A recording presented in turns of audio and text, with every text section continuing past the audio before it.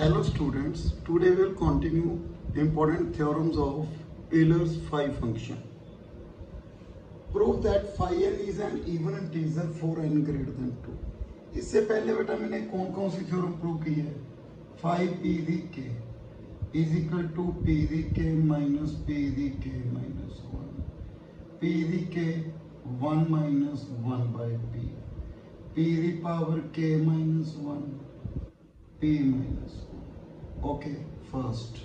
Second, phi n equal to p1 the alpha 1, pr the alpha equal to n 1 upon 1 by p1, 1 minus 1 by pr. बेटा ये theorem prove किया है, तो हम यहाँ पे प्रूव करना है phi n is an even integer if for n greater than 2. बेटा देखो phi 1 कितना होता है 1, phi 2 की वैल्यू भी 1, तो हमने ये प्रूव करना है जब n की वैल्यू ग्रेटर देन 2 है तो phi n की वैल्यू इवन आ रही है. Case 1, if n is power of 2 only, is power of 2 only. देखो बेटा n ग्रेटर देन 2 कौन कौन सी पॉसिबिलिटी होगी? 3, 4, 5, 6, 7, 8, 9, 10, 11, 12, 13, 14 दिस वन. तो देखो 4 2 स्केयर, 8 2 क्यूब आ रहा है ना बेटा, किसकी पावर आ रही है? 2 की पावर आ रही है. तो इसमें पहला केस मैंने ये लिया बेटा 2 की पावर आ रही है. तो लेट मैंने कंसीडर किया बेटा late n equal to 2 the power alpha. Okay, clear है बेटा? What is 2? 2 is prime. Then phi n we write, okay बेटा यहाँ पे phi n 2 the power alpha minus 1 2 minus 1 2 the power alpha minus 1. बेटा अब यहाँ पे देखो n is greater than 2 then alpha is greater than 1 possible है ना बेटा? यदि अल्फा 1 से ग्रेटर है तभी n की वैल्यू ग्रेटर देन 2 आएगी.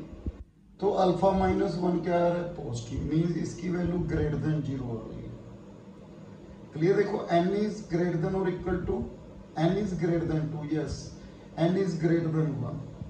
ओके, तो अल्फा माइनस 1 भी ग्रेटर देन क्या आ रहा है बेटा? 0, मींस अल्फा माइनस 1 की वैल्यू कहाँ से स्टार्ट हो रही है? 1 2 3 अप टू दिस वन. तो ये क्या हो गया बेटा मेरे पास? इक्वल. केस सेकंड, अब देखो यहाँ पे बेटा प्राइम नंबर भी आ रहे हैं 3 5 7 11. इफ n इज प्राइम, ये ओड प्राइम ही हो गए ना देखो, क्योंकि प्राइम एक ही होता है इवन 2, ये 2 से ग्रेटर तो सभी क्या आएंगे बेटा? Odd prime. तो phi n बेटा मैंने थ्योरम प्रूव की थी किसके इक्वल होता है? n minus 1. n is odd, n minus 1 is even. अब केस थर्ड क्या रहा बेटा? कॉम्पोजिट नंबर, जैसे 6 2 into 3, आगे 9 3 स्केयर 10 2 into 5 12 2 स्केयर into 3. बेटा ऐसे बढ़ रहा है, तो यहाँ पे क्या बनेगा बेटा? n. ओके, लिख सकते हैं ना बेटा? देखो इसको अब जैसे 14 2 into 7 बेटा ऐसे बनेगी देखो. ओके, तो इसको लिख लूँ 2 the power t into k. 2 the power t, k क्या है बेटा? p the power t बेटा, बिकॉज कुछ भी आ सकता है. देखो 3 स्केयर भी आया बेटा यहाँ पे. p the power t k, p the power t k the greatest common divisor क्या होगा बेटा? जैसे यहाँ पे इंटू 1 है, 3 1 का ग्रेटेस्ट कॉमन डिवाइजर 1, 2 3 का ग्रेटेस्ट कॉमन डिवाइजर 2 5 का बेटा. तो phi n मल्टीप्लिकेटिव प्रॉपर्टी बेटा, phi p the power t phi k. Using this property p the power t minus 1 p minus 1. Okay, एक बात तो बेटा p क्या है बेटा मेरे पास? देखो यदि p 2 का मल्टीपल हुआ तो ये तो इवन बनी ही बनेगा बेटा।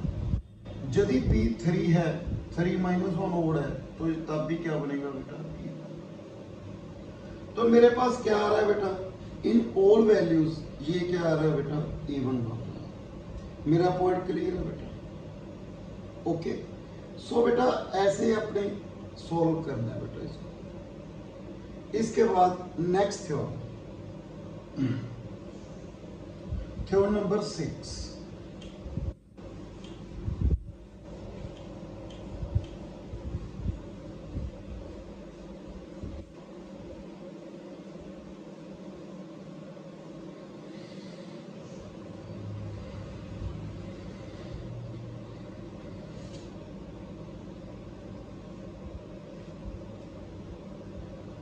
If n equal to p the power k, p is prime number, prove that summation d divide n phi d, this one equal to n। बेटा n क्या है बेटा, p the power k है, इसके divisor कौन कौन से होंगे, 1 p square up to p the power k। तो यहाँ पे देखो बेटा क्या आएगा, देखो पहले 1 ले लो तो 5 1 आ गए डिवाइस इसका, फिर p 5p square up to 5p the power k, 5 1 1, 5p prime है p माइनस 1, 5p स्क्वायर बेटा, using this p square minus P, आगे P Q minus P square. इससे पहले बेटा p the power k minus 1 minus p the power k minus 2, p the power k minus p the power k minus 1, cancel बेटा, ये cancel हो गए सभी। तो मेरे पास क्या आएगा, p दी पावर k, ये किसके इक्वल है बेटा, क्लियर है बेटा point. Theorem number 7, prove that summation d divide n phi d equal to, क्या डिफरेंस है बेटा इसमें, यहाँ मैंने कहा था n किस फॉर्म में होगा, only p the power k, पर यहाँ पे n बेटा इस फॉर्म में हो सकता है p1 दी अल्फा 1, p2 दी अल्फा 2, pr दी अल्फा। क्लियर है बेटा, इस फॉर्म में भी हो सकता है ना। तो बेटा हम इसको प्रूव कर रहे हैं बेटा। केस 1,